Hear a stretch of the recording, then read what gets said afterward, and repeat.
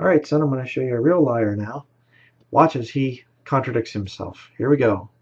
Let's watch this. See, this is the September 23rd, 2015 video. He only got 1.8 million views there, so it didn't make as much money. But let's listen here. Well, all throughout history, about the first time when they actually meant anything to us was around 1493. These blood moons showed up. Okay, so in 2015, Breaker, the faker, was saying it's the blood moons. The blood moons is bringing in September 23rd, 23rd, 2015. That's going to be possibly the rapture. It's the blood moons.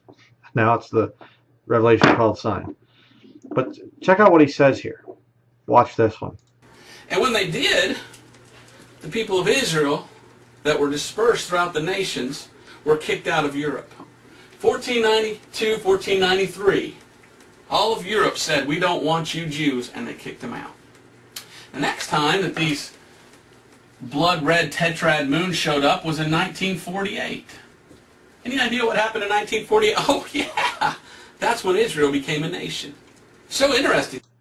Yeah, so interesting. 1948, when Israel became a nation. How about here in September 23rd, 2017? Hey, he's got 8 million views, not 7.8 million when I made my video just a day or two ago. Now he's got 8 million. Bringing in that money. Check out what he says. Went from blood moons to the stars now. Okay? Watch this.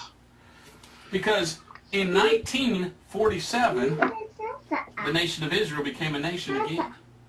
If you read your old... Wait, huh?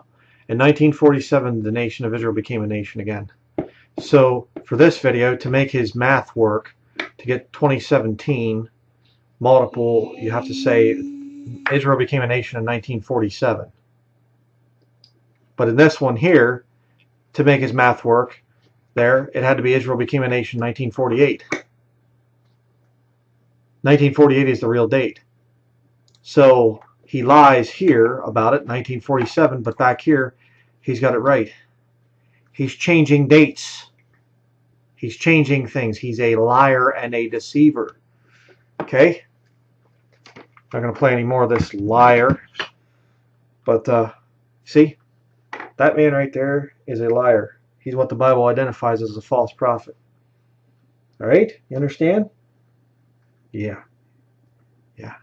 Even my 3-year-old understands. What's wrong with some of you people out there that defend this liar?